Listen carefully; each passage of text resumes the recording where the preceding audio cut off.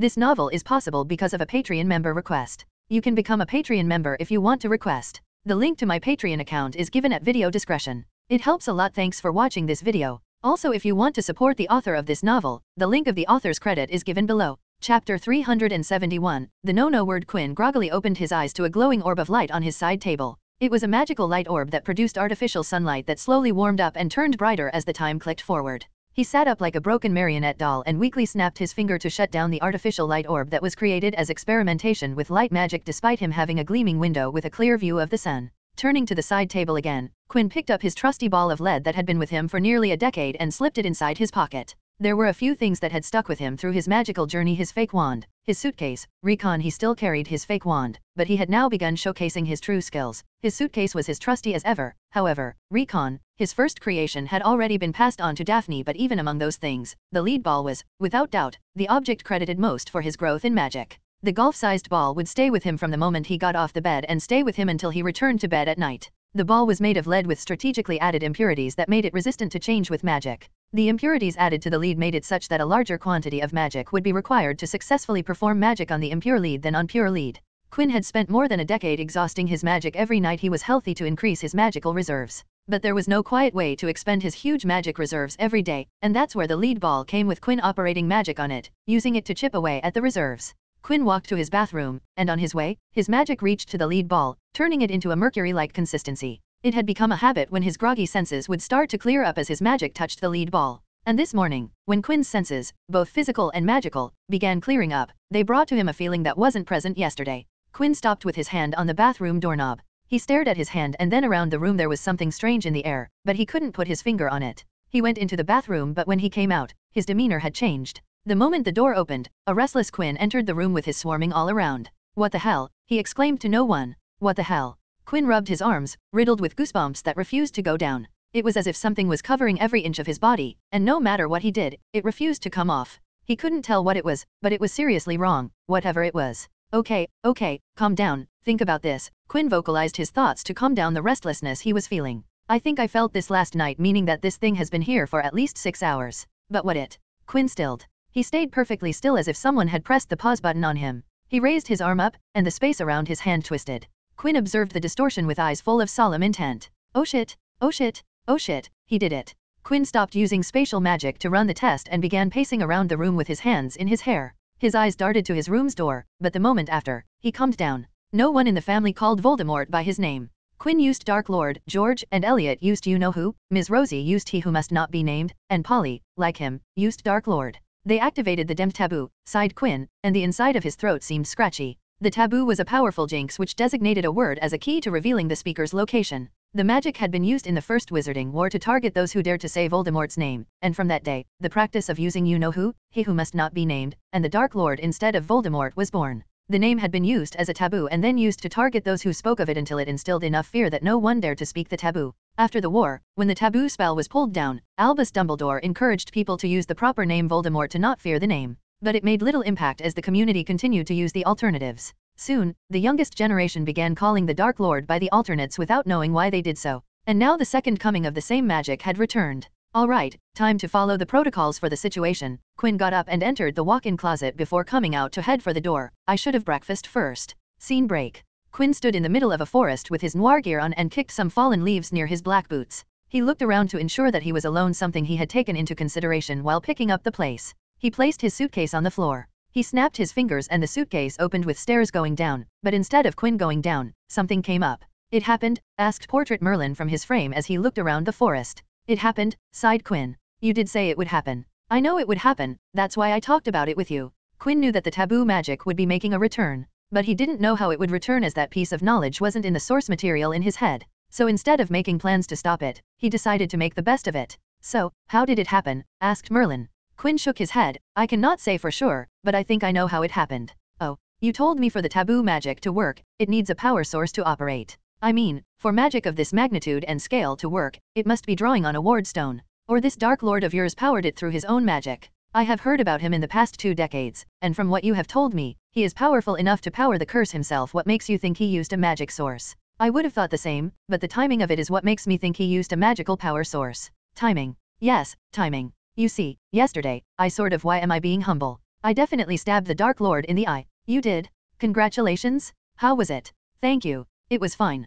Created a knife, threw it well, and landed it right in the eye. Oh, stop it. There's no need to be so humble. Okay, I mean, it was quite fantastic. I was battered and beaten, but you know me, what separates good from the best is performing under pressure, and I perform best when I'm under pressure. The curse I weaved was some of my best work, and I'm not much of a thrower, but that knife throw was legendary. Good, good, I wish I could have seen it. If today goes well, I can show my recollection of the event on a light projection. Then I certainly hope it does. But back to the original question. Ah yes, about that. Because I stabbed the Dark Lord in the eye, I doubt he used the time he could have spent healing on the taboo magic. And because the curse came alive yesterday, I'm sure it definitely wasn't the Dark Lord and a power source. I see. What are you going to do exactly here? I'm going to try out a test. It's early, and I might invite some nasty people, which I'm not sure if I want or not, but whatever be the case, this seems to be a time as good as any. You're going to trigger the taboo magic. Merlin quirked his brow. Well, I spent a good amount of time researching it. Not triggering it would be a pity. The reason I called you here is for a question.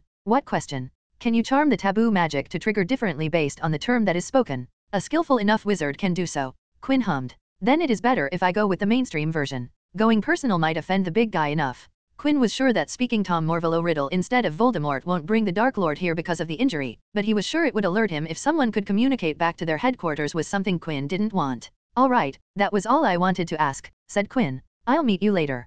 Can't I stay? Asked Merlin with his best puppy dog eye impression. Nope, I don't know how things will turn. Quinn didn't listen to Merlin's counter and directly sent the portrait into the suitcase. He knew how it was going to turn out, but why risk something that could possibly be traced back to him, though he didn't see how that would happen, but again, why take the risk? Quinn put on his mask, and the forest went quiet. The leaves stopped shaking, and the winds came to a halting still. He once again gave the surroundings a look to confirm that he was alone. He took in a deep breath before a distorted voice emanated from behind the mask. Voldemort. There was a thrum around him, and while it was barely visible to the eye, Quinn could feel the spatial distortions around him. This is the first one? The first one? I can't believe we got a fool so quickly, came a rasping voice through the trees. How dare you speak the Dark Lord's name? We know you're in there? You've got half a dozen wands pointing at you, and we don't care who we curse. He heard footsteps in the fallen leaves, and then they stopped. Quinn turned towards them and counted the ragtag group of people, not one with a mask bar one. Quinn tilted his head at the 7 people that had heeded his call, 6 people who were definitely not Death Eaters but only mere associates, while here was only one of them who was garbed in proper Death Eater attire. "I invisible vigilante," exclaimed one of the Death Eater associates. "This is what I get," said Quinn, looking the over. 6 ruffians and 1 Death Eater, and the Death Eater I get only has 1 arm. I do not even get out of bed for less than a dozen whole Death Eaters. It seemed that his appearance and voice had their effect on the Snatchers began to back up. "Now that all of you are here, please do not think of leaving," said Quinn. They didn't seem to stay as every single one of them triggered apparition, but Quinn smirked and snapped his finger, and the spatial ward trapped every single one of them, sending them all straight to the ground. "Let's get started. Dash asterisk asterisk dash asterisk asterisk dash asterisk. Quinn West, MC, I shall break the taboo. Merlin, portrait, shucks, I want to see as well." Chapter 372, Inside Man. Quinn brushed the yellow grass off his jacket and leather gloves. The 5 Snatchers and the 1 Death Eater lay on the forest ground. The 5 Snatchers had their arms tied up while their leg bones turned to a liquid jelly as they shivered in the aftershock of the magic. The sole Death Eaters, however, laid unharmed other than the light bruising that Death Eaters usually suffered when they came across Quinn in his invisible vigilante persona. I knew there was a chance that violating the taboo this early would attract someone higher up the ladder, but never knew it would be someone so high up the ladder. Lucius Malfoy stared up at Quinn with one of his eyes beaten black and blue. The man who was once proud as a peacock shivered on the dirty ground with his hand raised in a desperate appeal to make Quinn stop. "Why would someone like you, Lucius Malfoy, be part of a field group accompanying these nobodies?" He glanced at the ruffians. "I always assumed you were the indoors type, sitting behind your fancy desk, pulling the strings, but here you are." His eyes went to Malfoy's empty sleeve. "And you don't have an arm, how did that happen?" He already knew Lucius Malfoy didn't have an arm. He had seen the thing happen in Barty Crouch Jr.'s memories, one of the deranged man's most prominent recent memories, making pieces of information he had seen on the Death Eaters. Alas, like Quinn, the invisible vigilante wanted to keep the fact he was a legilimency secret. Please, spare me," said Lucius, his tone knitted with begging. I will give you anything." Quinn's pupil narrowed as he gave Lucius a stare down. "There is nothing precious than your life, Lucius Malfoy, and I would love nothing more than to reap that precious life of yours and rid the Dark Lord of one of his precious assets." Instead of begging more, Lucius laid flat down on the floor. It was as if all the life and struggle to survive had left him because of Quinn's few words. He let out a weak scoff. "Then off with it. I'm no asset to the Dark Lord." He raised his empty sleeve. "Killing me won't make any difference, so do it and do it quickly." Quinn narrowed his eyes and readily reached out to Lucius' mind with legitimacy, and he didn't have to go deep to run into a rush of emotions of longing, regret, acceptance, and a myriad of very depressing emotions that even made Quinn's mood drop. He went a little deeper and found the reason behind all the complicated emotions. I heard that your son abandoned the glorious cause you and your wife left you. That must hurt, Quinn quipped where it hurt. How did it feel to have your family betray everything you stood for? Lucius didn't vocalize his answer, but Quinn didn't need vocalization as he was inside Lucius' mind. The emotions and inner thoughts told him the presence of great initial anger followed by regret and doubt, which preceded a great sense of belief-shattering turmoil with pain and a resurgence of pain, hatred, and abhorrence. Is that how you lost your arm? Punishment for your Malfoy family's betrayal. I guess it was in the Malfoy blood to bite the hand of the one who fed you when the usefulness ends. Lucius flared up. Don't you dare? My family is not traitors. I have always supported the just and right cause of the Dark Lord. One person does not equate to the entire family, Quinn interrupted. Oh, wait, you are the only one remaining, so it is the entire family. Quinn's mocking invigorated Lucius by setting a fire of anger inside him. Quinn internally smiled. He had heated up the iron, and now it was time to strike it with his strongest hammer. Just kill me, Lucius wailed. Would you like to meet your family, Lucius? Asked Quinn, not paying attention to the angry appeal. I can make that happen. Lucius sprung up to his knees like a man who had found water in a desert and crawled towards Quinn with his hands tied behind his back. Why you can do that? I know where they are, so it is not a stretch to say that I can make it happen. Please, please, my family, I want to meet my family. Let me meet them.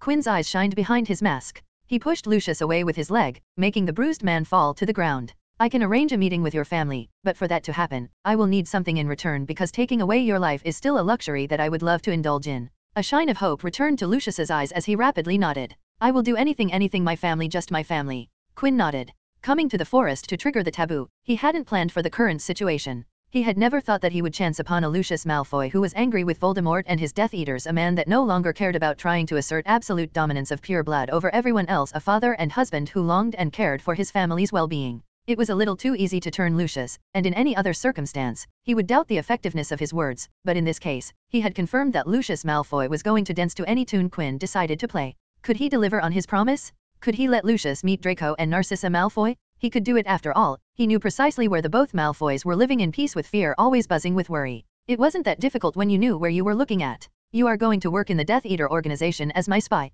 As you said, even if you have fallen out of favor, the information you have access to is still useful to me, so anything major that happens with the Death Eaters, I want to hear about it. Go it. I understand. Good, said Quinn, but he noticed that Lucius wanted to say something, so he asked him to speak up. What will happen if the Dark Lord knows about it? Asked Lucius. Quinn's lips rose up slightly behind his mask. If the Dark Lord knows about this, you die. Lucius Malfoy, you die. Lucius froze like a block of ice. The already pale man looked like he had been converted to a vampire. No matter what anyone said, the thought of death scared all men, and it seemed that Lucius Malfoy, who had been the dealer of death, was now feeling the fear of being on the side of the wand. You're the one to lose the most, Lucius, but at the same time, the one to gain the most. If you chose to refuse, I could kill you now, and everything would be over, but if you comply with this little deal of mine, you can meet your family and take the chance against Voldemort. A piece of advice, Lucius Malfoy, believe it or not, the Dark Lord will be much more lenient to his Death Eaters than I am to them. There was a turn of silence as Quinn stared at Lucius, who stared down at the ground. If you can guarantee that I can meet my family, you will be able to meet your family. But don't be mistaken, you won't be able to live them. It'll be a meeting for the amount of time I decide, and in case they refuse to meet you, it'll be your bad luck. The last line seemed to strike Lucius like a sledgehammer. It was evident that the man hadn't thought of the possibility of his son and wife refusing to meet him. So, I ask you again and for the last time, make your decision because your life will depend on it, and make it now. Quinn had said his piece. Make the most of the situation. He had gotten Lucius Malfoy, so he was going to make a man who was once the second in command into a spy that would feed him all the stuff he ever needed. He has no confidence. He had studied people and their minds for such a long time that he knew what confidence looked like. He had seen Lucius Malfoy at his best, and now he had seen the same man at his current worst. Quinn had seen the potential. Now, I just need to bring it back. If Lucius Malfoy had become an asset for Voldemort, why couldn't he become one for him? Lucius looked up towards Quinn, and with a strong tone that had been lacking before, he spoke. I will do it. I will become your spy. Well then, Lucius Malfoy, look forward to meeting your family because, after that, we have a lot of work to do. Quinn turned to the Snatchers and finished. Now, let's change some memories and call it a day. It was time to start picking the big snake's scales out. ***********. Quinn West, MC, having insider information. Fiction-only reader, author, a shorter chapter. Couldn't write more on this scene of the story. This last leg of the story will fluctuate like crazy, so hang on tight and keep reading. Internship fatigue has also started to get to me. It has been forcing my schedule to become irregular. Chapter 373, I'm the one who knocks. Quinn operated on the edge of what looked like a normal residential street located in the suburbs outside London in the southeast part of England. It was one of those areas with identical houses for streets and blocks built by a single construction firm. Except for the cars in the driveways, the gardens, and occasional houses painted in different colors, the houses looked as if they had been copy and pasted from the same mold. It was as Quinn had imagined, an image of normalcy, but at the same time, it surprised him that this was the place the Order of Phoenix had chosen such a place. I guess it is fitting, muttered Quinn. Quinn snapped his fingers, and his appearance shimmered and twisted until his face had been replaced by someone else. Gone were his black hair had been replaced with brown hair perfectly parted 70-30 along, and his stone gray had been dyed to a hazel color. His height increased by a few inches, and his entire body lost muscle tone until he seemed on the verge of being lanky. He rolled his shoulders, and his emerald green three-piece suit morphed into a salaryman's brown work suit with a thick tie. The new face put on a smile and clenched his fist around a conjured work suitcase. He walked to a house with a trimmed garden with a bed of weather-appropriate lush flowers. Everything in the garden was just good enough that it won't arise complaints from the neighbors, but not good enough that they would come looking for tips. As he stepped on the empty drive, he felt a tingle travel down his back. He took in a shallow but sharp breath as the magic in the ward scanned him. In a fraction of a second, he devised the motive behind the scan. It was looking if he possessed magic. He smiled and countered the ward with counter magic, which made it seem that he didn't possess a drop of magic in his veins. Even if they didn't want goblin wards in here, they should have at least put up Aegis. Well, good, less work for me, he thought, noticing that the warding around the house wasn't from either of the top two best in the business. I don't know if I should feel appreciated or insulted at them trying to copy Aegis. Quick response alert. The ward was clearly going to alert people, and they would arrive here to surround him as soon as possible. He kept his eye on the front door and didn't look at the invisible guard sitting on the yard chair as he stunned him unconscious. Idiot sleeping on the job in the middle of the day. He knocked on the door and enhanced his hearing, focusing it on hearing what was going on inside the house. He heard two sets of footsteps moving, with one of them moving towards the door. Yes. The door creaked open, and Draco Malfoy peeked out from inside with suspicion and caution clear in his eyes. Good morning, dear sir. My name is John, and it must be a lucky day because I'm here with a revolution. Sorry, not interested. Draco cut him short and began. The door closed. Shut the door, but Quinn put his shoe in between to stop it from closing. What are you doing? Draco exclaimed. Sir, respectfully speaking, you are missing a great opportunity right now. Quinn grabbed the door and forcefully pulled it open as he stepped inside. What do you think you are doing? Yelled Draco. Nothing, sir, this is for your own good. Quinn closed the door behind him, and the latches clicked into their places. Hearing all the commotion, the second resident, Narcissa Malfoy, came out running. She had a worried look on her face and a wand in her as if she was expecting something wrong. Who are you? She yelled, pointing her wand at the unwanted guest. John's smile dimmed. He raised his hand, and the brown suitcase turned into a black mask that he put on his face. The Malfoys watched as the hazel eyes and brown hair both turned black. As their minds tried to understand what was happening, he gave them a push to make it crystal clear. He patted his suit, and the brown work suit turned into an outfit that covered head to toe in black. Why you? Draco stepped back as realization dawned on him. Good day, Malfoys, said Quinn in his distorted noir voice. I have heard a lot about both of you. It's nice to meet you in person. Narcissa pulled Draco behind her and raised her wand to Quinn. Why are you here? If it is about the Dark Lord and Death Eaters, we are no longer part of that world. Please leave us alone. Quinn raised both his hands up, showing that he had no wand, and then flicked his finger slightly, sending Narcissa's wand flying to the ceiling. Quinn lowered his hand and put his right palm side up to have the wand glide to it. Now that we have the dangerous out of the way, we can have a civilized talk. Quinn slipped Narcissa's wand into his pocket. As for you not being part of the world, I'm sorry, Madame Malfoy, as long as you have that last name, you'll always be part of that world. He looked to Draco, especially with what your son did recently. That is why both of you are here, am I wrong? He stepped forward and walked into the house. Behind him, the mother and son tried to open the door to escape, but the door wouldn't budge. Inside, Quinn looked at the decor that was clearly non-magical, but there had been changes made to make it feel like home to a magical person with the extensive use of transfiguration, which told Quinn that the neighbors weren't visiting and that the residents were feeling out of place but comfortable enough or pretending to be comfortable enough to make changes to the house. Quinn sat down on the sofa and crossed his feet to make himself comfortable. Boom! Quinn raised his brow and curled his finger in the beckoning gesture. There were two screams as Draco and Narcissa came flying into the lounge, forced to sit down on the sofa in front of him. Even though this is not your home, it is not nice to destroy your place of living. Quinn disarmed Draco and confiscated his wand as well. Now that we are seated, let's discuss what I came here to talk about. Please leave us alone, Narcissa pleaded. We were brought here by the Order of Phoenix. You know who they are, Dumbledore's group? They wouldn't bring us here if we were with the Dark Lord. As Narcissa tried to get Quinn, invisible vigilante, to leave, he observed the silent Draco, who sat by her side. Quinn noticed how Draco sat close to his mother, leaning forward toward Quinn, trying to put Narcissa behind him as she had done at the door, trying to shield her from the vigilante with the reputation of ripping up bodies. Quinn gathered magic in his voice box and exuded it, weaved it in his words. I would like it very much if both of you could calm down. As long as you cooperate with me here, I have no desire to hurt both of you. So if we can have a calm discussion without raising our voices. What do you want? Asked Draco testily. I am here on the behalf. Can you remove that from voice? Said Draco, even as Narcissa tightly clutched his arm. It is hard to understand. Quinn tilted his head as he silently stared at Draco for a second before opening his mouth, and the voice that came out of it made the blood drain from the Malfoy's face. Would you prefer if I sounded like this? Voldemort's voice wasn't something both of them had pleasant memories of. I guessed not. His voice returned to as it was before. Now, as I was saying, I'm here to talk. I'm here to talk to you regarding Lucius Malfoy. What about him? This time, it was Narcissa who interrupted. He would like to meet both of you. What? Draco narrowed his eyes. You are working with Death Eaters now. No, but I am looking to form a working relationship with him.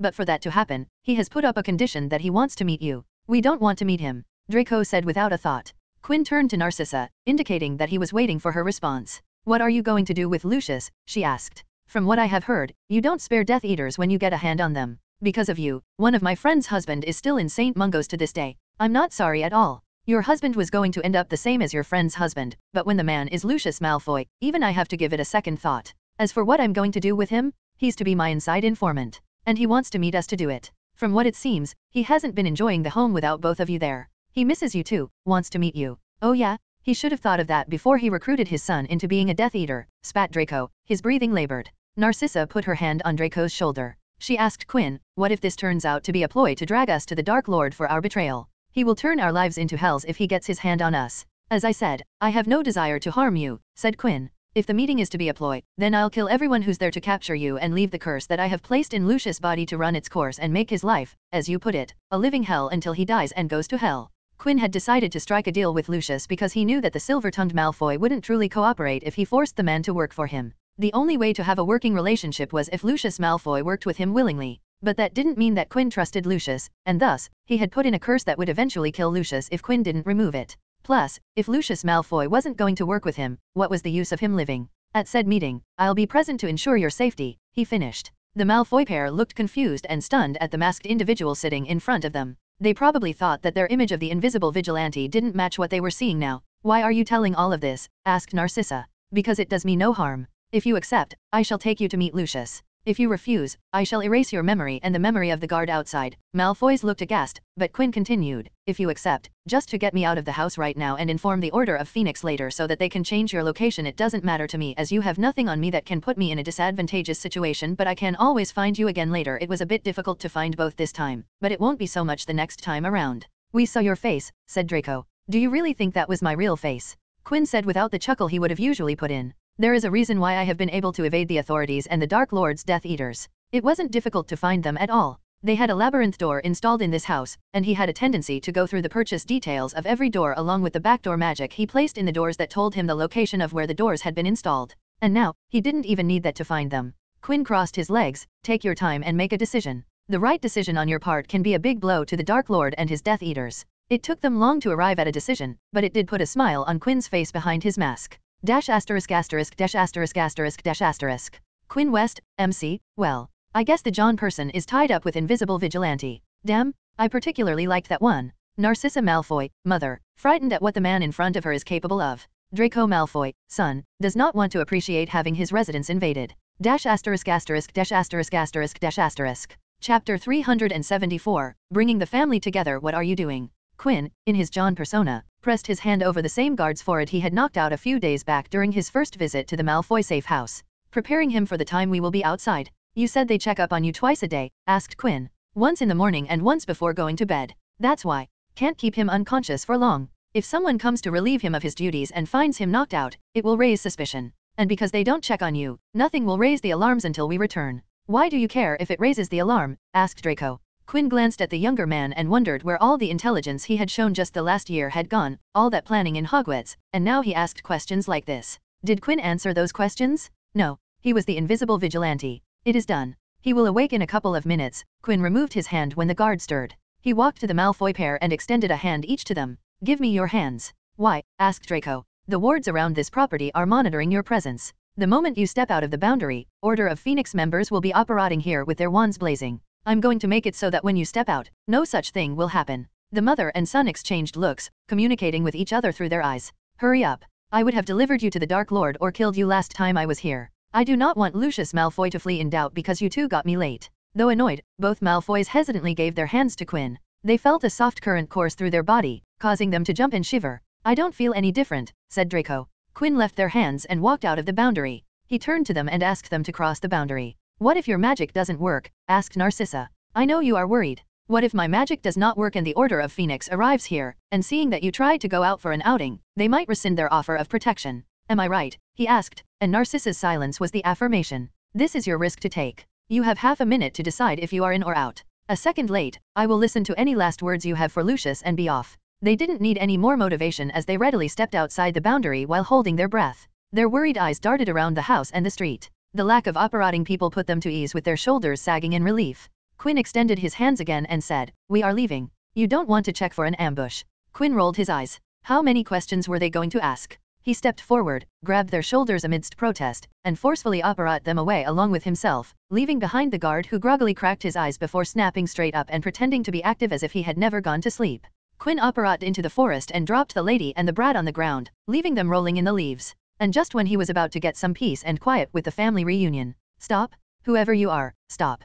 Quinn held back a groan. Just a little more, he thought as he turned to face a cautious Lucius Malfoy. He gathered magic in his voice. It is me, Malfoy. Put that wand down before I break it. You wouldn't care, would you? It is not yours anyway. The look on Lucius' face was small happiness for Quinn, but before the man could say something, Quinn moved on. He patted his chest, and he was back in his noir gear, and with a mask, he was invisible vigilante. Let's get this over with, said Quinn. Have the family reunion. But beware, make any wrong moves, and you won't be leaving here the same way you came here, that is if you will be leaving at all. Quinn snapped his fingers, and a ward was erected around the Malfoy family and him. He leaned against a tree and observed from the side as Lucius Malfoy all but leaped his way to his estranged family, who showed no such similar enthusiasm. They remained jaded as Lucius awkwardly yet passionately put forward his account full of apologies and regret. There was a lot of back and forth, shouting and yelling at both sides, accusations and blame were thrown, and old skeletons were dug out.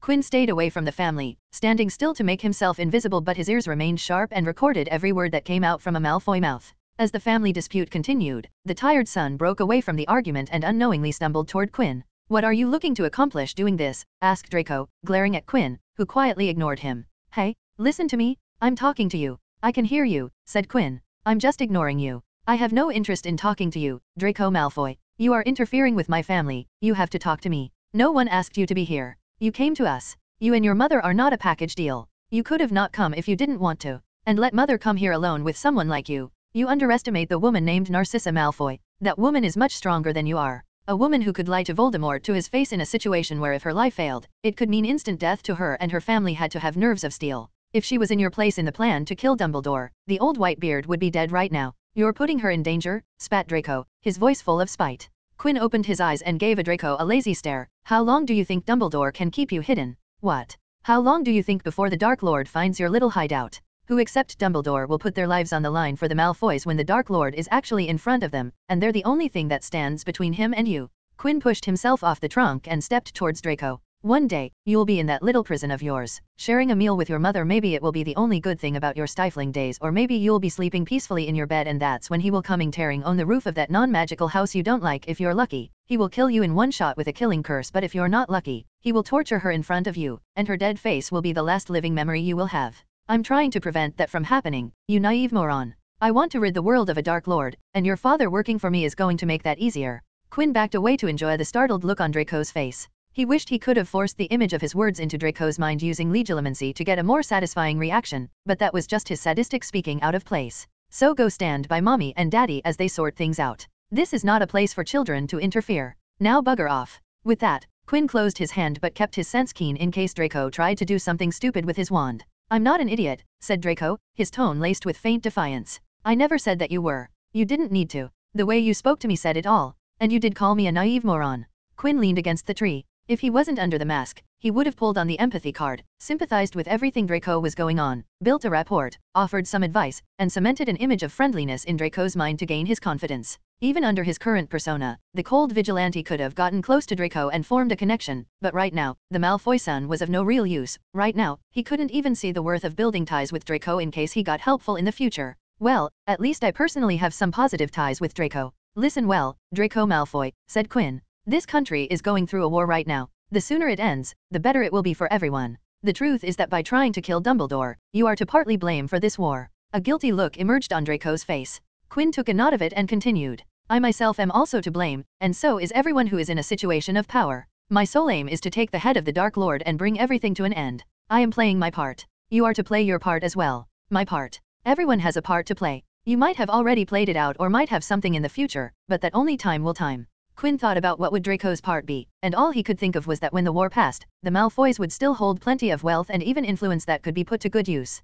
You think you can kill you-know-who? Asked Draco. I believe so I can. Just a few moons back, I took his eye, a highlight of his career as the invisible vigilante, if he was to say himself. I had done this mask with that intention, and I will remove it when my motive is achieved. Quinn closed his eye and ended the conversation. He didn't want to speak to Draco anymore, who himself didn't continue. After a while, the Malfoy family conversations ended, and Lucius and Narcissa stepped to Quinn. I agree to work with you, said Lucius. A good decision, said Quinn solemnly. I will provide you with the information on the Dark Lord, but other than that, I don't think I can provide you with much. Information is gold, Malfoy. While I have no need of your wand, I do think you will be able to provide me with plenty of things, said Quinn, staring at Lucius with gears turning behind his eyes. There were a couple of more things he wanted Lucius to do, which he thought would prove to be the correct choice. Just keep my family out of it. Quinn nodded. He glanced at the mother-son and speculated if he could make them do something from their safe house of theirs. They could do something, but that was a thought for another day. Well then, Lucius Malfoy, let's bring down the Dark Lord. **********.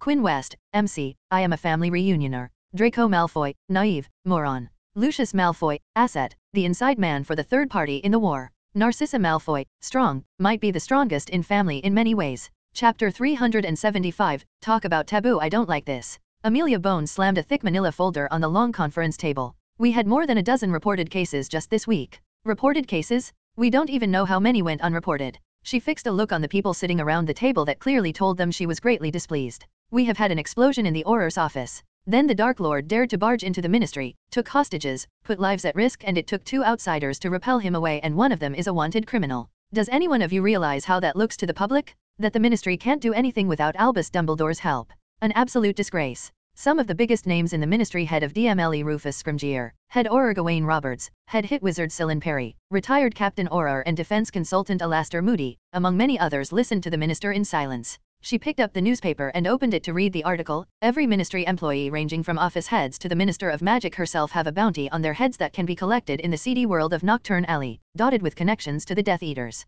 Amelia pushed the newspaper away as she dumped herself in the head chair, and with her fingers massaging her temple, she asked, "What is the situation with these snatchers?" Roberts leaned towards the table and patted a folder in front of him twice but didn't open it. "We have caught 7 of them this month. Another 7 resisted arrest, and unfortunately, they lost their lives." The new law regarding lethal action against Death Eaters included a section that allowed an extension against groups like the Snatchers. "What are the ones in custody saying?" she asked. N. "Nothing. Those dimwits know nothing. They're just trying to earn gold by rounding up Muggleborns and blood traitors. It is a hassle to clean up after them and their mess. Some of them made a ruckus right in the middle of a Muggle public square. At least the marked Death Eaters are careful about where they let the magic out. How are we supposed to handle the root of the problem if we are busy chasing after the fools?" "That is your job to figure out," Amelia sighed. She turned to Scrimgeour and spoke, "You're coming with me to the Muggle Prime Minister's office. The Auror in charge of his protection has been sending memos after memos saying he wants to meet. It's on this Friday evening." Even the ever-serious Rufus Scrimgeour had a twitch when he heard the words Friday evening in the work context.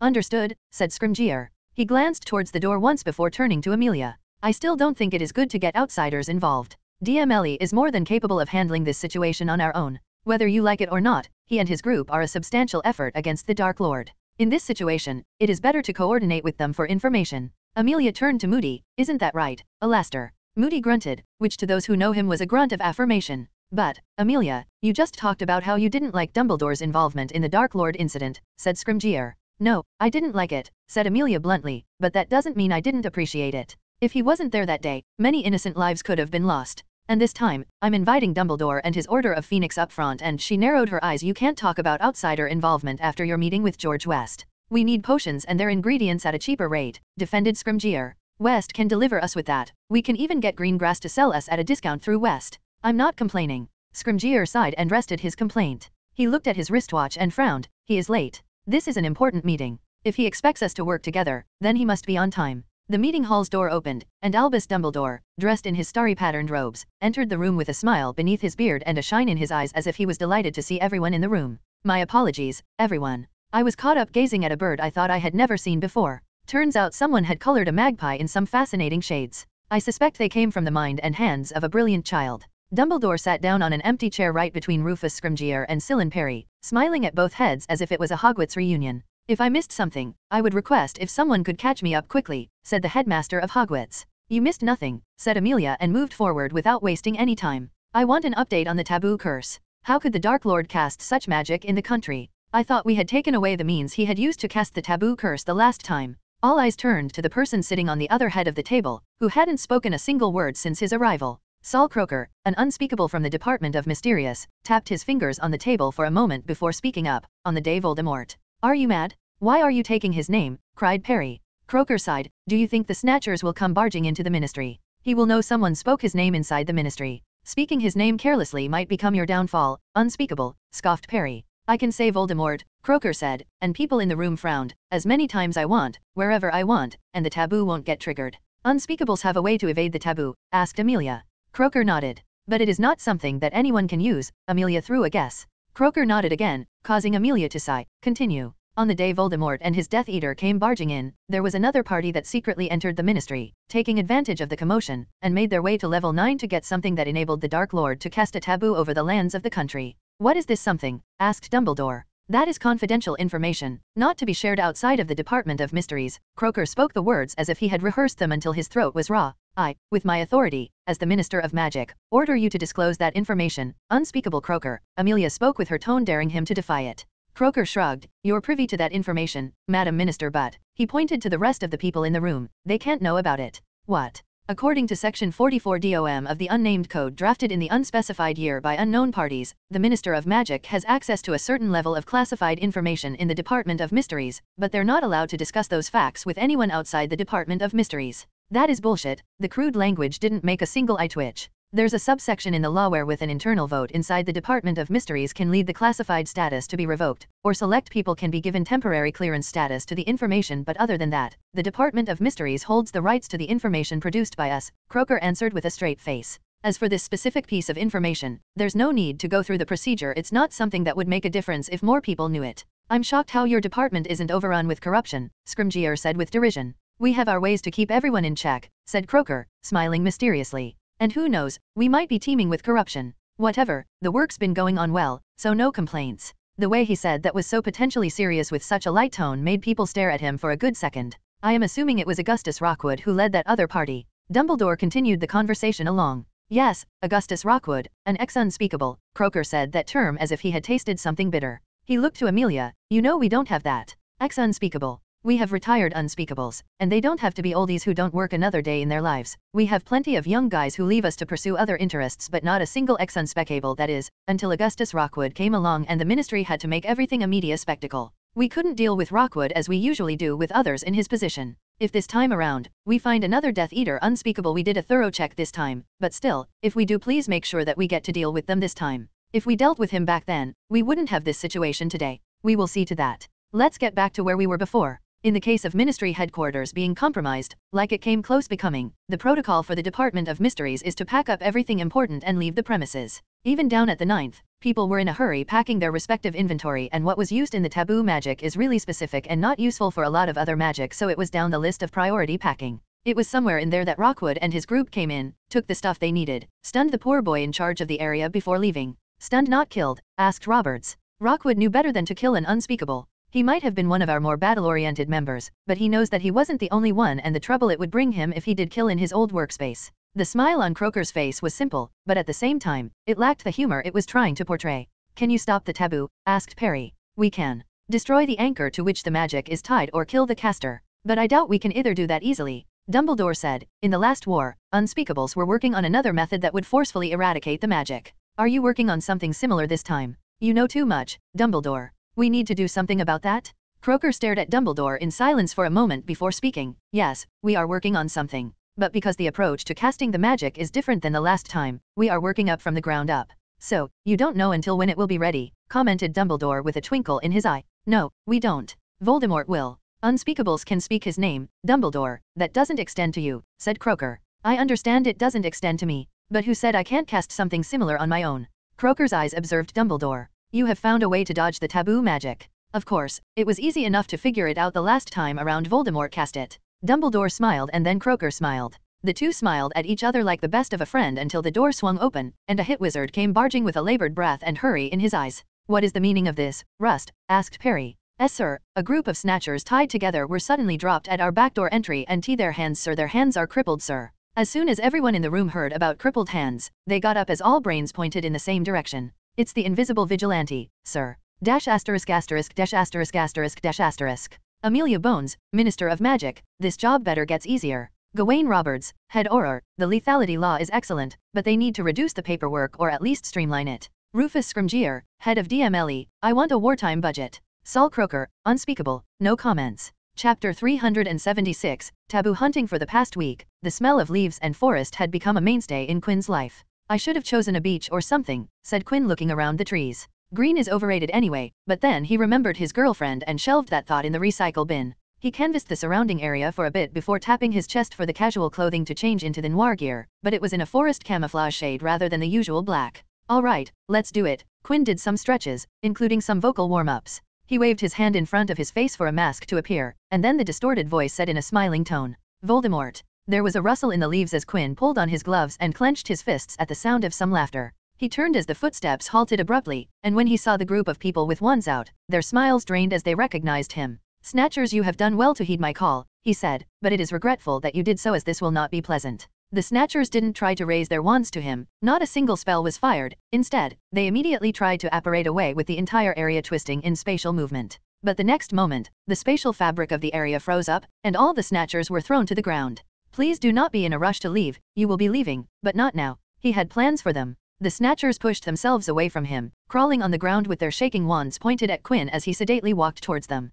"Stay away, you monster. Please, let us leave." Sorry, I'll never do it again. I am sorry." Quinn stared down at the begging and hobbling Snatchers and said, "Too late, let us get started. All of us have a long day ahead of us." He raised his hands, and smoke leaked out of his palms. "Time to say farewell to the gift that you never appreciated." After he was done, Quinn bound up the guys with real ropes boosted with Empyrean jacket covering every individual as a precaution. He dove into their minds and did a cursory read on their activity on what they had done in their time as Snatchers. I have a wife at home," eked out one of the Snatchers. "You should have thought that before you joined hands with the Death Eater and raised your wands in the name of the Dark Lord," said Quinn, eyeing the binds one last time. He turned and apparat away, leaving behind a groaning and begging mess. In another part of the forest, Quinn greeted another group of Snatchers and watched their excitement and joy drain from their bodies, only to be replaced with a growing sense of despair and panic. "Welcome, Snatchers. Today is a glorious day in your lives, for you're finally going to be part of something great and meaningful," he said. He raised his arms, and smoke rushed out from beneath the bed of leaves around their feet.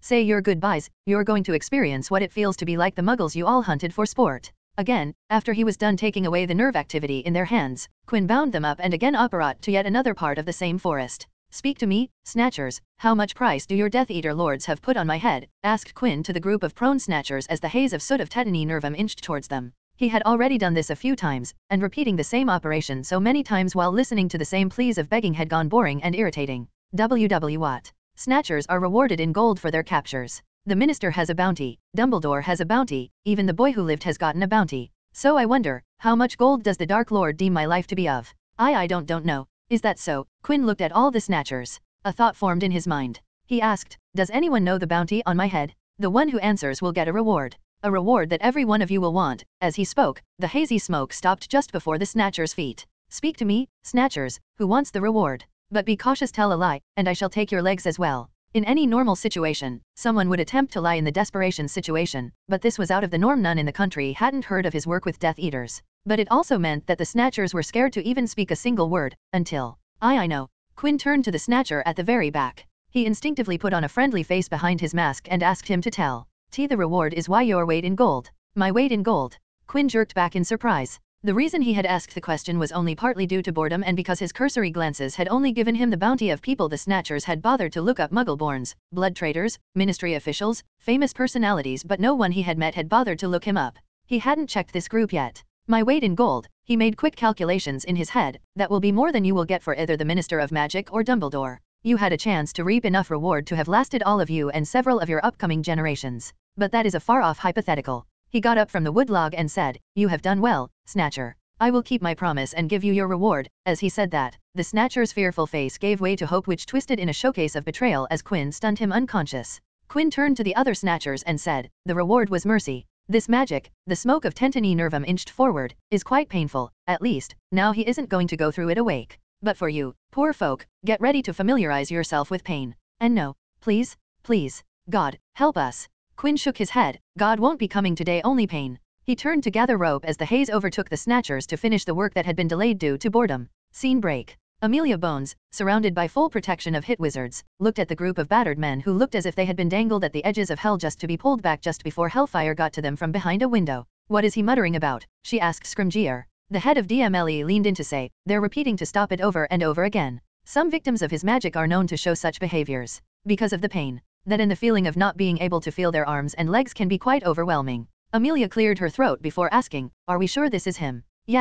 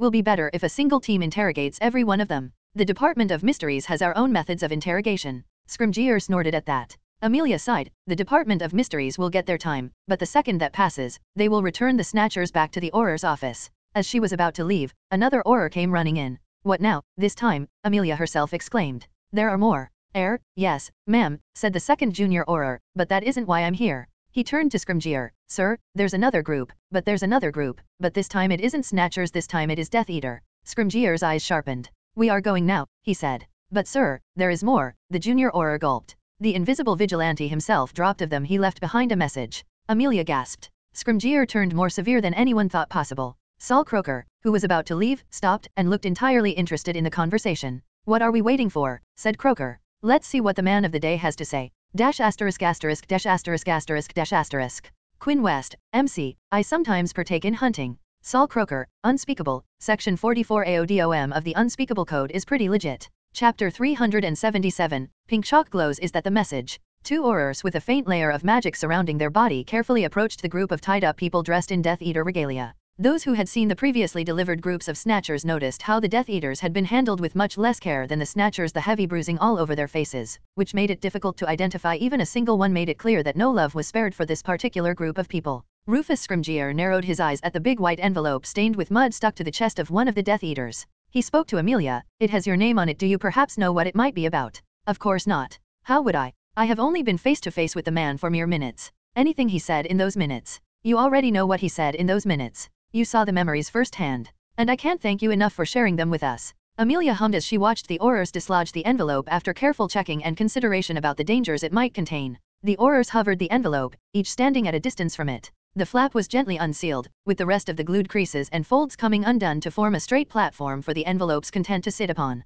"What is that?" asked Amelia. "It is not a letter, to say the least," said Scrimgeour in reply, but even the seasoned Auror was confused by what he was seeing. On the disassembled envelope laid a palm-sized black puck that shined like a polished marble gleaming in the moonlight. The Auror handling the envelope and puck stepped closer and waved his wand over it, but just as the magic touched the puck, it vibrated, causing everyone to take a step back. The next second, the puck gained a life of its own and jumped off the paper onto the ground. Amelia immediately felt one rough hand each on her shoulder. She jumped in surprise and hurriedly glanced to her side to see her Auror guard detail standing firm and alert. "Madam Minister, the moment we deem the situation to be dangerous, we will be operating away along with you. Please don't resist. The apparition location will be a safe house in a discreet location maintained by the DMLE for such situations," said one of the Aurors. Amelia nodded, recalling the week before she had taken chair as the Minister of Magic, where she had been briefed about all of the security details, and her time as the head of DMLE, where she had signed over the Minister's protection many a time. "I understand, do whatever you must," she said. The black puck thrummed violently before going still silent.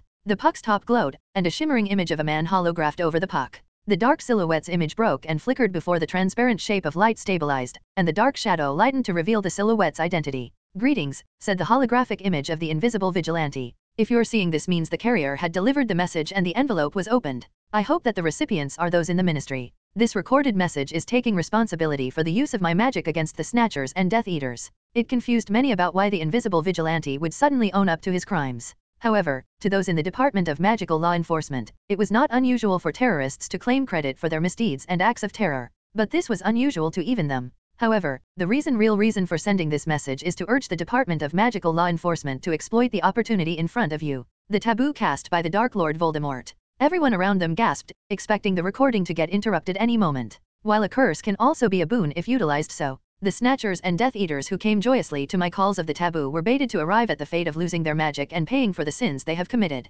Turn the curse into a boon, summon the Snatchers, and once in a while, you will get a Death Eater. The hologram looked around as if he was actually seeing them. "I will keep summoning them, take away their magic and leave them at your doorsteps. I say that the Department of Magical Law Enforcement weed them out until the Snatchers and Death Eaters no longer dare to answer the calls until Voldemort himself pulls his own magic down. War is upon this country, and it cannot be fought with one side if you do not become the other side, then I will. That is all." The puck's light flickered, and the holograph was extinguished, leaving behind the circular disc the message from the invisible vigilante. Scene break. Back in the same meeting room, the people in the previous meeting sat again to discuss, but this time, they had a black puck sitting in the center of the table. "More than 50 Snatchers and 6 marked Death Eaters just to send a message," Amelia sighed. Scrimgeour sneered as he spoke. "He's just an attention seeker, setting a bad example." "I expected the bad example, but I thought he would be more discreet," he said while looking at Saul Croaker. "What does that mean?" asked Croaker. "Oh, don't act clueless," Scrimgeour scoffed. "He is clearly one of your unspeakables who knows if he is retired or is still working under your nose.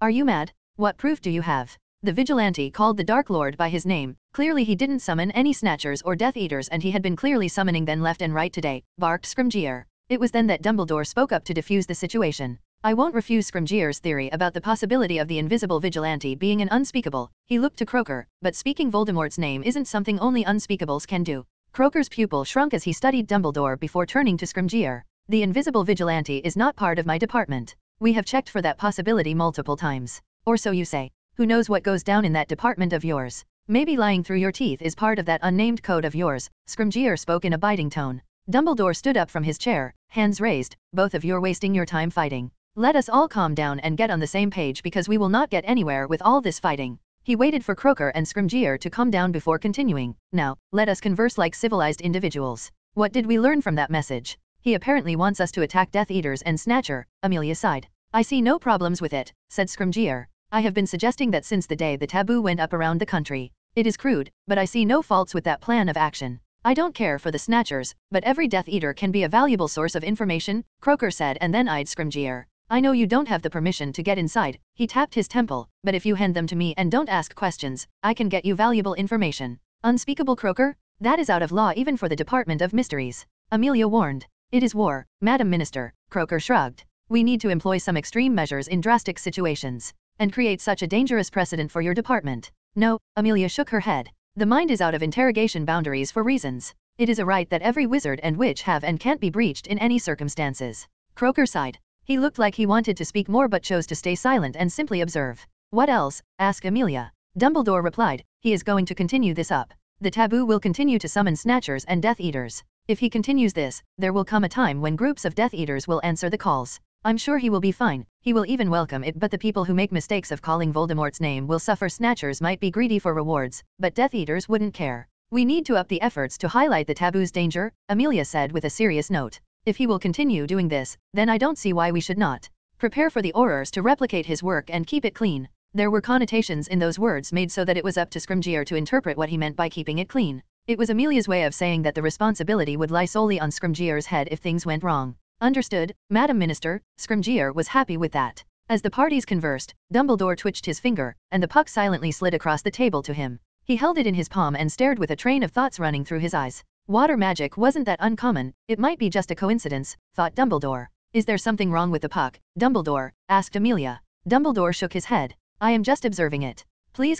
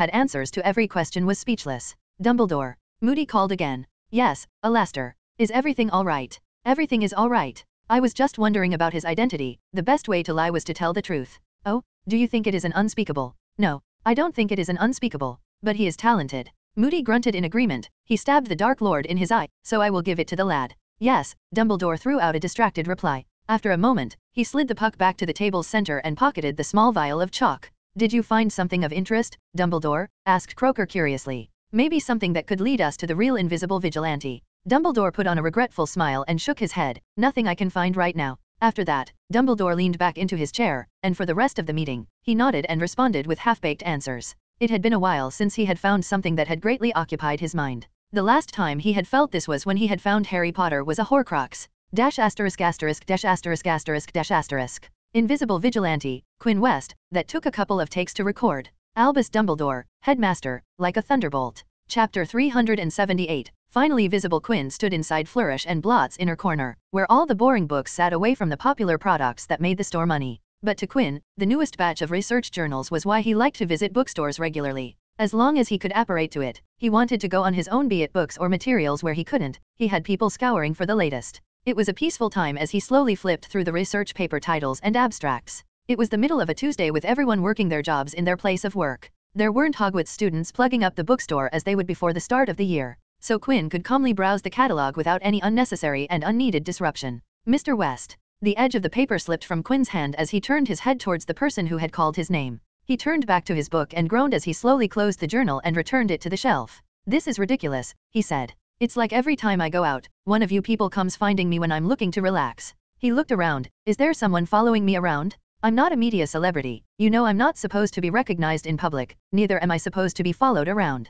After he had graduated, he had run into Saul Croker, Unspeakable from the Department of Mysteries, and Rufus Scrimgeour, the head of DMLE. He had even met with Amelia Bones, the Minister of Magic, but that was because of his own actions. And now he was meeting Albus Dumbledore, the head of the Order of Phoenix. He turned to his ex-headmaster to ask, "So, what gives, Professor? Should I travel in stealth now? If people want to meet me, they can always set up appointments with my secretary." "You have a secretary?" "No, I do not." "Then, exactly. You get it," Quinn said with a straight face before sighing. "What is it that I can do for you today, Professor? It would be better if we talk in private." Quinn observed Dumbledore with a critical eye, blatantly not hiding his doubt regarding this private invitation. Dumbledore didn't reveal his intention, silently insisting that it was a matter not to be discussed in public. After a few seconds of stare-down, Quinn shrugged and decided to tag along with Dumbledore, who led him to a small tea shop on the secondary street of Verdict Alley. When they entered, Dumbledore nodded to the man on the counter. Quinn stopped at the counter, shook the man's hand and asked for his name, and created the man's profile in his mind, adding the possible Order of Phoenix tag to it. They sat down on the innermost table in the corner of the petite shop. After receiving what they had ordered, the two men finally got to talking. "Can we talk now, Professor?" asked Quinn, sipping on his lemonade. Dumbledore raised his hand and slowly swiped it in the air for a cover of magic to envelop them.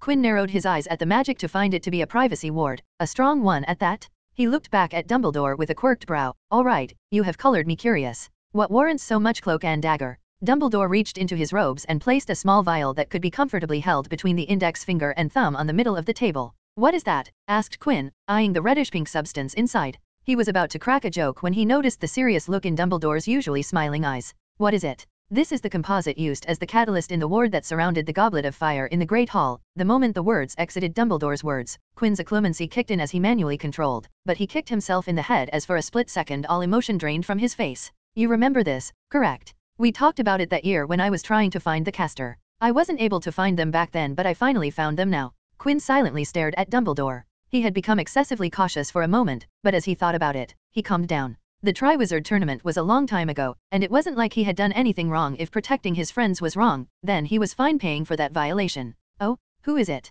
Are they still in Hogwarts? That'd be mighty impressive if they are. Dumbledore stared deep into Quinn's eyes as he continued. I was in the meeting with the Minister of Magic. We were discussing the Invisible Vigilante's latest. Quinn's heart skipped a beat, and he had sent the Ministry a message in the form of light and illusion magic spelled into a small black stout cylindrical object, and imagine my surprise that when I by chance tried to compare the magical signatures on that and this, he pointed to the vial, they were a near-perfect match. Invisible Vigilante was the person I had been looking for all these years. Oh. Dumbledore leaned forward, and the shop went eerily quiet. It was as if the ambient noise had been sucked up, leaving a sound vacuum. Don't pretend to be clueless. I had long confirmed that this chalk dust was yours. There was no reason for me to bring it up, but I tested the two things for some remote intuition that I wasn't thinking would be true, and to my surprise, they matched. I had found the Invisible Vigilante's hidden identity. It was you all along. You, Quinn West, are the Invisible Vigilante. Quinn studied Dumbledore's face for a moment before he straightened up, and all fabricated emotion drained from his face. The old headmaster had made up his mind, and no matter what Quinn said wasn't going to change his mind, so why bother pretending?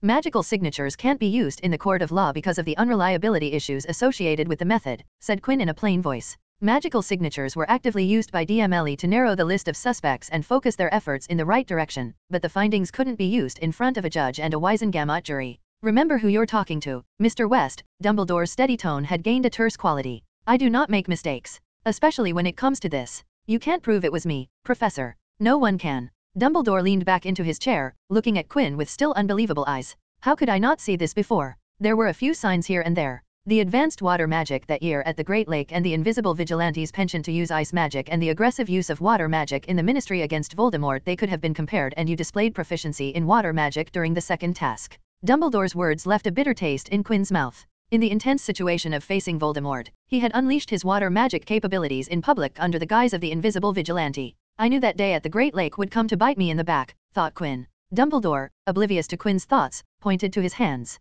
No one has ever seen the Invisible Vigilante use a wand. The DMLE, and even I thought that he was using some other form of focus, but it turned out he was not using one at all. You showed flashes of wandless magic in Hogwarts, especially near the end and after Hogwarts. I had heard you had rested your wand. I thought you were growing splendidly as you became older and gained more experience. Never did I thought that you were holding back since who knows when. The headmaster of Hogwarts, the one who had defeated one Dark Lord and had been a thorn in the second one's, seemed tired as he stared at Quinn incredulously. The Novellus Oxyonites attack at Hogsmeade in 1993, that's where you made your public appearance. You were 14 years old that year, a 14-year-old who thrashed grown adults into walls and stabbed them with ice spikes. Was that your first endeavor, or did you start before that with some incident that the DMLE hasn't credited to you? While Dumbledore tried to wrap his head around the fact that the Invisible Vigilante could have started as a 14-year-old kid behind a mask, Quinn was thinking with his mind running at hyperspeeds. What was he going to do now? One of the most influential men in the country was convinced that he was the Invisible Vigilante. What is this, Professor? Quinn shook his head. Why are you trying to match to unrelated people? How could I be the Invisible Vigilante? I wasn't even in the country during the Dark Lord's attack on the Ministry. I was out in America when all of that happened. There is ample proof in government records, and there were people who saw me there. In case you're thinking of going to the DMLE with this ridiculous theory of yours. You're right, I'm not going to the Aurors with this. Dumbledore shook his head. You're very fortunate to be born in the family you were born in, Mr. West. You have access to things people can only dream of. You are right, I don't have any way to legally prove that you're the Invisible Vigilante. Even if I could, your grandfather would prevent you from facing any charges. There was something Quinn could finally agree with. If push came to shove and his identity was finally revealed, his grandfather would ensure that he wasn't put into Azkaban for his actions. The Ministry might actively pursue him for his crimes, but he would never be tried if George West had some say in it, and George West usually had a say in everything. And because of that, I feel no guilt to use this information for my own purposes. What? I'm going to go to your grandfather and tell him all about this. I will tell him my findings, my theory, and I'll show him your reaction today to convince him that you're the invisible vigilante. Wait. I'm going to then put forward a proposition. He provides me all the support I need for the war against Voldemort in exchange for my keeping quiet about the truth. Listen here. George will understand the severity of the situation. He will know what this information can do coming from my mouth. He will, on his own, recall how the current leadership of DMLE feels about the invisible vigilante and the ministry's changed stance on the wanted criminal. And to make sure that his grandson's life isn't tainted by such a dark spot, he will cooperate with me and provide. Dumbledore. Quinn roared as he smashed the side of his fist on the petite table. The small tea shop shook as if an earthquake was coursing the bricks of the building. The short shopkeeper on the counter stood up with his wand out, but Dumbledore waved him down to ensure everything was fine. Don't push it, Dumbledore, Quinn glowered. If there's one thing I don't like, that's someone trying to take advantage of those close to me. Dumbledore stood up calmly from his chair and looked down at Quinn. You've been blessed with prosperity many couldn't even dream to imagine, so I say it is time to pay up. His face turned bitter as he continued, You're a killer, Mr. West. So young but with blood on your hands. You shouldn't have gone through that, and for that, I profusely apologize. But I need your grandfather's help to prevent that from ever happening, and this is the quickest way to accomplish that. Oh, don't give me that, scoffed Quinn. You have blood plenty on your hands, Dumbledore. Don't try to dress all of that in a pretty package and try to guilt-trip me along with all the emotional pointers you just threw. Dumbledore showed a bitter smile. He nodded deeply. I know, Mr. West. I am well aware of that. He looked down at his hands with a brief haunted look in his eyes. He didn't say a single more word and turned away to leave. What if I tell him myself, said Quinn immediately. Dumbledore stopped, turned his head, and shook his head. It's not going to make a difference. I apologize for doing this. I would have never done this if it wasn't for the current circumstance. It is all for the greater good. Quinn wanted to say so much hearing that, but Dumbledore continued to walk away, and the words died in his mouth as other thoughts took more forceful priority. He stared at where Dumbledore had placed the chalk vial that he had taken away. He had to make plans. And he had to make them quick. Dash asterisk asterisk dash asterisk asterisk dash asterisk. Quinn West, MC, oh, shut up. Albus Dumbledore, defeater of Dark Lord, it is for the greater good. Fiction-only reader, author, again, a reminder. Read chapter 155, as I thought. If you're confused and need a short recall. Chapter 379, Making Preparations. Quinn paced in his room with heavy worry echoing in his every step. It felt like his knees were injected with lead, and his saliva had been replaced with something much more viscous. His body felt hot, something his body tended to do when his brain ran under extreme pressure and in uncomfortable situations. Dumbledore knew his identity as the invisible vigilante. Shit, shit, shit. It was a huge problem. The moment his grandfather came to know that he had been hunting down terrorists under a mask, all his freedom would be taken away from him. George, head of the family, West, would do everything in his power to restrict Quinn's movement. It didn't matter. Quinn was already of age adult. George was going to do everything he could to make sure Quinn didn't have breathing room. Why did I lose my control? The meeting with Dumbledore was a trap that he had walked in unwillingly without a single shred of persuasion. If Dumbledore had gone directly to George, while it would have left Quinn blindsided, he could have talked his way out of it, and even if George didn't believe him and placed people around him, he could have given them the beat. But Dumbledore had sacrificed that advantage to gain another one in exchange for informing Quinn that he was going to George. He had gained Quinn's reaction. And he had given precisely the reaction Dumbledore wanted. He had pulled up a clemency and had failed to fabricate emotion on his face for discreet purposes. That single fault had made it look like Quinn was hiding. He was either the invisible vigilante or knew who the invisibility vigilante was. The latter had been struck off the board because Dumbledore could prove that Quinn was the invisible vigilante. When it came to magic, Dumbledore was an authority whom many people believed, and George West was among those people. There were enough cascading layers of things against Quinn that even if he lied, George wouldn't believe him outright. Trust, but not blindly, was one of George West's favorite mottos, and when he was in doubt, he would do his own digging, and things were bound to seem suspicious with the timing of things, and George didn't need proof admissible by law to form his conclusions. Even before all that, Quinn couldn't lie to his grandfather. In case he lied and George believed it, and then later it came out that he was indeed the invisible vigilante all along, that would shatter the trust between grandfather and grandson, with cracks and damage spreading to his other relationship as well. Could he stop the meeting between Dumbledore and George? He could not. Stopping Dumbledore physically, magically, wasn't going to work, and he couldn't imagine any other way he could stop either one of them. Dumbledore wanted the benefits that the West resources could provide him, and George would want to meet Dumbledore so he could keep the news from going out. Fighting Dumbledore? It could either end badly or make enough ruckus to attract unwanted eyes. The chances of safe victory were not high enough for him to take the path that could backfire on him. The question that remained was if he should be the one to break the news to George or if he should let Dumbledore do it. George was out of the country for a couple of days, which meant that Dumbledore wouldn't find George until then. I can't be sure. Dumbledore could go abroad just to have the talk faster. It made sense, as George would be out of his comfort place and would be more perceptible to Dumbledore's demands. Quinn sighed. The reason he was even thinking of letting Dumbledore break the news was that it may come to that. He needed some essential time to make some moves because whatever was going to happen, things were going to go downhill for him in various ways, and he had to make the preparation needed to face whatever was to come. Quinn sat himself on the edge of the bed, his eyes heavy with thought and contemplation. The sun in the sky traveled its course as the shadows in the room slowly shifted. It was after an hour since he had gone still and silent that Quinn stood up from his bed, walked to his walk-in closet, and after a while, he came out dressed for going out with his suitcase in hand. Polly, the West house elf, popped into the room. Her big eyes went to Quinn's suitcase and then to his clothes before she looked at his face. There were no questions from her, but Quinn knew what she wanted to ask. I'm going to a friend's place for a bit, said Quinn, spinning another lie to tell his family. I will come back in a few days, but if someone in the family asks, I'm at Marcus Belby's house. Ms. Rosie already has his address and his Magi fax details. When they return home, please inform them that it was a last-minute decision. No one was home, making it the perfect point to leave. Quinn bid farewell to the clueless Polly, who didn't know what was going on inside. It could be that this was one of the final times for a while she would be able to go to Quinn with a single thought. Scene break. Quinn stared at the building in front of him. It was a building entirely opposite to Gringotts. The thought entered his mind just like it had entered the last time he had seen the building. A soul-sucking black without a fleck of dust marring a surface so polished that one could see its reflection. He walked to the glass doors of the establishment with his eyes glancing at the name written in gold overhead. Monolith. The symbol of terror and reassurance. The bank's policy: don't steal from us, and we will keep your money safe, secured, and growing.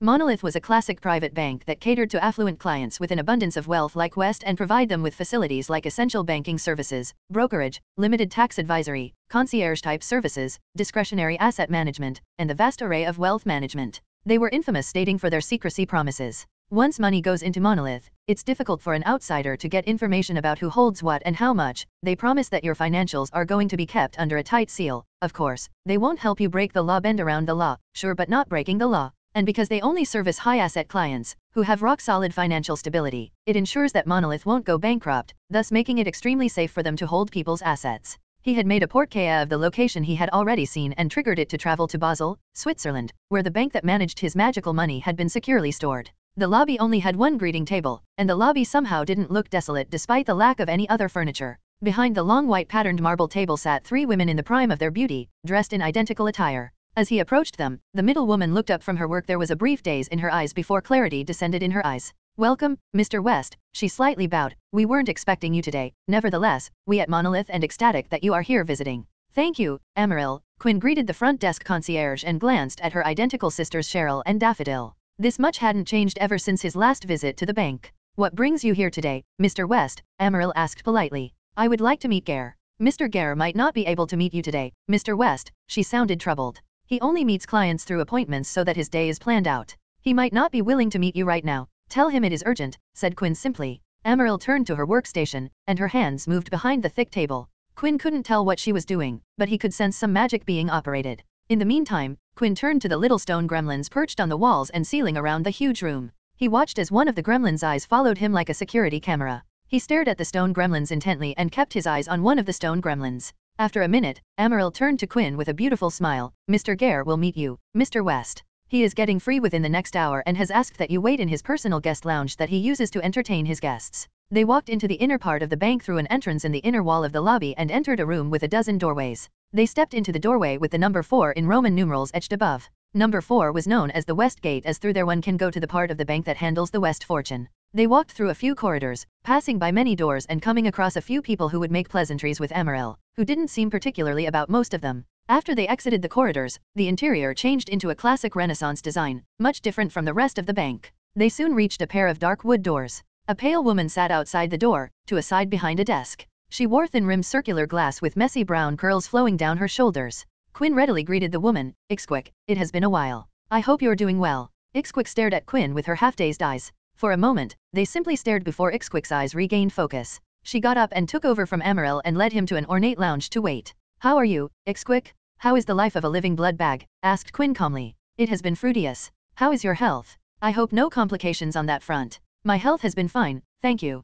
My body has adapted itself to it. Quinn asked a couple more questions, but the answers were all curt bare minimum words, so after a while, he stopped asking and closed his eyes in waiting, going through his memories. Around an hour later, he was roused up from his memory traversal and said that Gare was ready to meet him. Ixquick pushed one pane of the double doors open with her entire body. Please go in, she gestured to him. Quinn entered the styled office, with Ixquick not going in with him. A wall covered with bookshelves, artwork framed on the others, a sitting area around a table in one part of the room, wooden cabinets fitted with glasses. And the most eye-catching part of the room were animal heads mounted on the upper walls: lion, tiger, wolf, elk, among other non-magical animals. But then there were the magical species, and that collection was impressive from every angle: an Egyptian sphinx, a Peruvian viper-toothed dragon, a South American fire drake, a white-feathered griffin, and the list went on. Sitting in the center of the office was a man in his prime, dressed in a simple white shirt and black pants, leaning into his chair behind a simple yet ornate four-legged desk. "Quinn West," said the ancient vampire in his deep voice. "Why are you here without any prior intimation?" The blood-red eyes stared at Quinn as if trying to peer through all of his secrets. **********. Quinn West, MC, I need to literally run now. Idris Gare, vampire, very old, flirty, laid back, has raised his own blood bank. Ixquick, blood bank, blood woman, I don't speak much. Chapter 380, Funds from the Vampire. Quinn and Gare sat in front of each other in the latter's office. "I don't like to meet people without appointments, Quinn West. If you didn't know it before, know it now," said Gare. The ancient vampire was as Quinn remembered him last time. He still seemed lazy and looked like he was on the verge of sleeping, but there was a flicker of annoyance in the red eyes. "Even if it is your grandfather, I would take offense if he came here unannounced." Gare sighed, and if there was a place where a sigh would seem natural, it was on him. "But now that you are here, tell me what you're here for." "I can't send someone so far away from away." Quinn was in no mood to exchange quips with Gare, so he got straight to the point. "I need to withdraw some funds from my account here. I hope you kept some of my wealth in liquid reserve. Excluding your emergency fund, I have kept 1% of the gold you initially allocated to me." 1%. Quinn furrowed his brow. That was lower than he thought. "According to the last report I read, the coinage was still at 5%, said Quinn.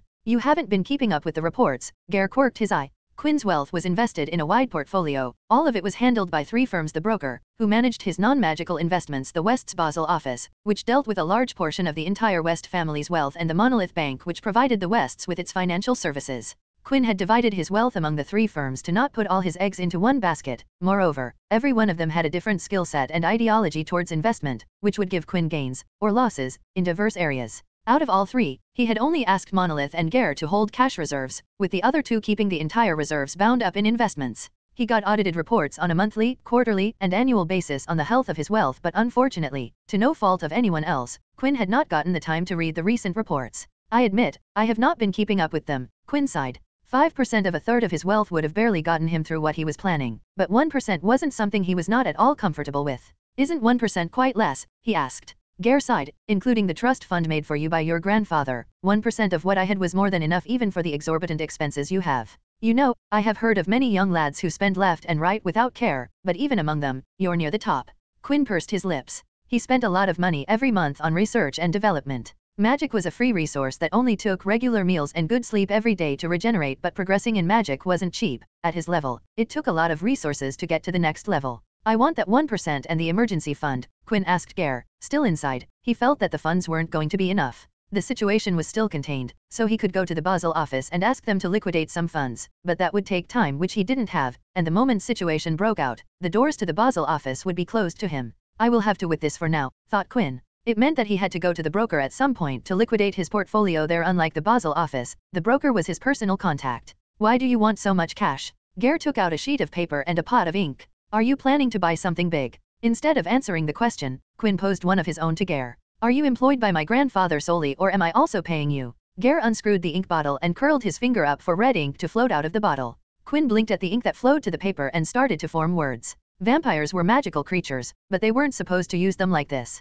Then it hit Quinn. "You use blood in ink," he said, surprise clear on his face. He used blood magic to confirm his theory. "I do," said Gare nonchalantly as the blood printed words on the paper like a printer. "Is it Ixquick's? Human blood is not suitable for inks. This is a blend of inks from different beasts and creatures. Had it custom made by a good friend of mine, Ricci. Another vampire. Of course, only a vampire can know blood so well. I haven't seen an ink so good with or without magic." Gare swiped his hand, and the paper sheet slid to the slide, but then a new sheet of paper slid in front of him. Quinn's jaw loosened. He had thought that the first sheet moved because of the blood ink, but it seemed that even the sheets even themselves had blood in them. Quinn looked around the room, wondering what else in the room was infused with blood or blood magic. "I am employed by the West family business, your grandfather, your sister, and you," answered Gare without looking up. "What?" "The answer to your previous question. I treat business and people as separate entities. I handle the business accounts, but I also handle the personal accounts of George, Leah, Elliot, and Rosie." "Elliot and Ms. Rosie as well?" "They qualify as clients for Monolith. The bank only took customers who could meet their standards of wealth."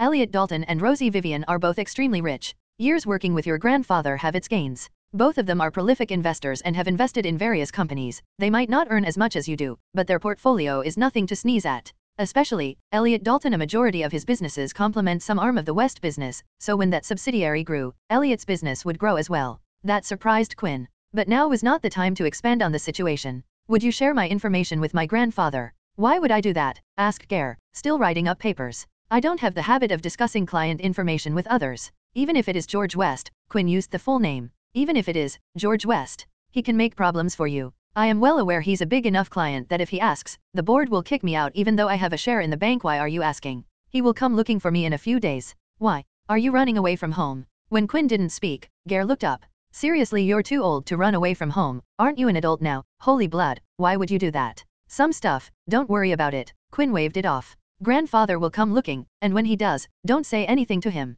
He will ask for the records of every single purchase I made through my account here, but I don't want you to give him anything. Got it? This will cause problems for you. Gare closed the inkpot and leaned back into his chair, looking like he was sitting on a rocking chair by a fireplace. I have been doing this job for who knows how long and have made some great money doing it, more than I can spend in this century even with all I spend. The pale man seemed apathetic as he spoke every word. The only reason I do this job is that I'm good at it. It doesn't matter to me if George gets me fired. I'm a partner in the bank. Even if they do kick me out, the money will keep coming in. I will go find something fun, though I will be disappointed in George, and honestly, I do not think he will have me fired. A man should have integrity, and me protecting my client shows it. Gare shrugged. Run away all you want, Quinn West. I shall keep my tongue to myself. Your secrets will stay safe with me. Gare rang a bell, and Ixquick came in. He handed her the papers, and she took them away. Quinn studied Gare. He thanked the man, but inside, all he could think was what it would be that old. The vampire was the oldest man Quinn had ever met, and it made him curious to think how life changed after one had done one single job longer than most people lived. Maybe Mr. Allen would know. He must have lived someone who lived that long. A stray thought passed his mind that made him smile bitter. Having thoughts about magic in such situations showed him something about priorities. Thank you, Mr. Gare. Now that he had the money, he had other preparations to make. Scene break. Quinn had returned home the next day and was walking past the lounge to his room when he heard his name called out. He turned and entered the lounge to find George sitting alone, nursing a drink in his hand. The room was dimly lit by a table-side lamp and the gentle moonlight coming through the windows. It is late, grandfather. You shouldn't be drinking so late in the night, said Quinn, sitting down in front of him. It was strange for him to see George drink anywhere outside his cellar, that place specially built for enjoying a drink, built for George West to enjoy a drink in peace. I heard you were at Marcus' home, said George. How's the lad doing? He's going to start his training the next week. He told me, said Quinn. He had known that for a while now. I'm still planning that trip with him. It needs to happen before I go for my apprenticeship and Eddie starts his career in earnest, so I want him to have a good chunk of time off. Have a talk with Elliot, said George. I will. Quinn studied George, and his grandfather seemed to be distracted and looked like he had a little too much to drink. Are you all right, grandfather? I'm fine, my child, said George, taking another sip from his glass. Quinn stood up and walked to George to take the glass. You should stop drinking. It's already late, go to sleep. George stood up and looked like he was going to stagger, so Quinn gave him support, but he raised his hand to say he was fine. George patted Quinn on his shoulder before walking away. Quinn cleaned up the room before walking out himself to find Ms. Rosie standing at the door. Do you know why he was like that? He asked. It is the day he lost her, your grandmother's death anniversary. You were in Hogwarts this time of the year, so you wouldn't know, said Ms. Rosie. She raised her hand to Quinn's cheek and gently caressed it. He has lost too much already, my dear. You and Leah are all he has left. Treat him well. Quinn nodded. She smiled and walked away into the darkness. I'm sorry, he muttered alone. **********. Quinn West, MC, time to get that gold. Scare, vampire, yeah. I have blood in a lot of my things. Fiction only reader, author. Next couple of chapters are going to be around the current topic. This novel is possible because of a Patreon member request. You can become a Patreon member if you want to request. The link to my Patreon account is given at video description. It helps a lot. Thanks for watching this video. Also, if you want to support the author of this novel, the link of the author's credit is given below.